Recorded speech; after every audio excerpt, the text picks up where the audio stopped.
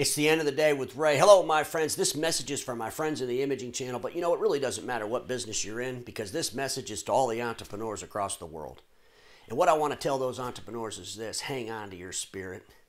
Hang on to your entrepreneurial spirit through this, because when this is over, the world is going to need a whole lot of really smart entrepreneurs to get us through the other side of this. The world's going to need a whole lot of bold-ass leaders to get us through the other side of this. And during this time of crisis, it's tough.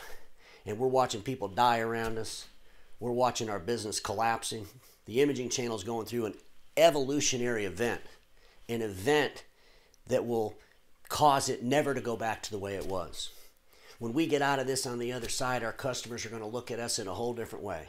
They're going to look at our deliverable in a whole different way. They're going to ask us a whole lot of new questions. And we need to be ready for that. We need to be ready to reinvent our business. And the only way we're going to reinvent the business is to have strong, bold-ass leaders and strong entrepreneurism. We can't do it without those two things.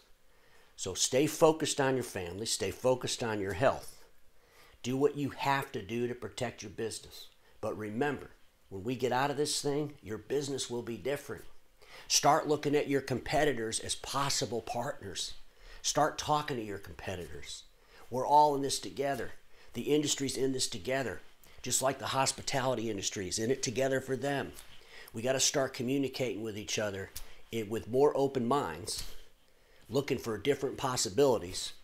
And we're going to have discussions talking about things that we never thought we'd be talking about. But those are all healthy discussions to have.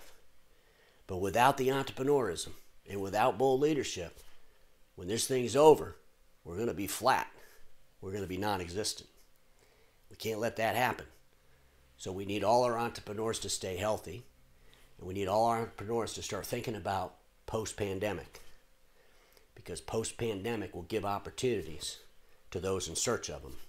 But those opportunities will be things that you never thought even possible a few months ago.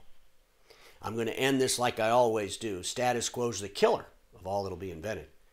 Don't get stuck in status quo. And I'll see you all tomorrow, my friends.